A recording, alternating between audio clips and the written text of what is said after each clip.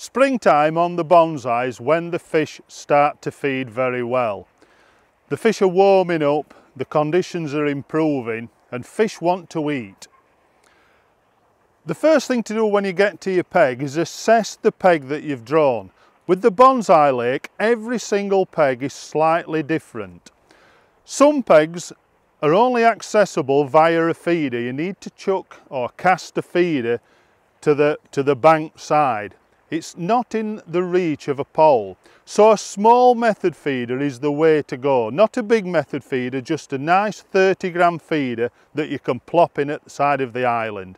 There's two baits to use on it. There's either ground bait or there's pellets. Both work very well at certain times.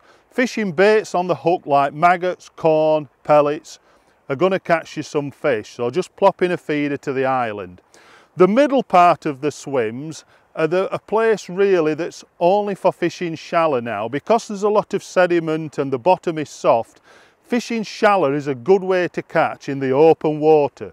And casters work very, very well in the springtime, as well as feeding either 4mm pellets or even 6mm if you're catching carp.